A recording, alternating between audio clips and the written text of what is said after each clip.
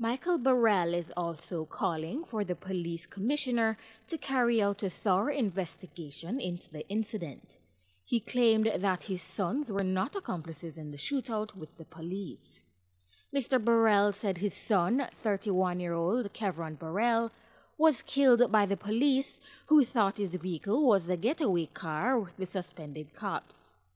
His other son remains in hospital in serious condition.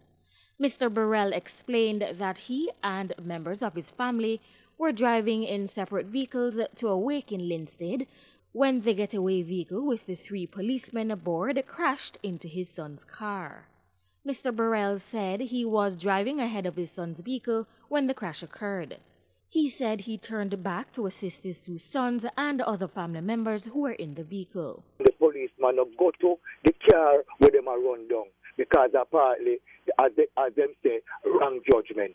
Him just go to the car and everybody in the car knock out unconscious. 4 persons was in the car. Him girlfriend and my 2 sons. The 2 of them unconscious. And the policeman go by him and just give him 3 shots. Look on him right hand side. The shootout and the car chasing that come from Dublin.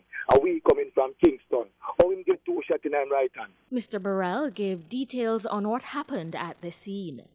But when me look now, me I go some police, I put me back. Me see them a take out the girl out of the car front. Carry her go across the street out to the gas station to go put her in a stop. When me look now, by time me I go up and I say, officer, I want to do to my picnic. Move from here, sir, what you talk about? What you talk about? Yeah, shoot boy, I'm boy lick some shot after me. Me shoot 1 in shot at me and boy lick about 5. Me I say, boy lick 5 shot at you. In this car come from Dublin. Jenny Williams, Frontline News.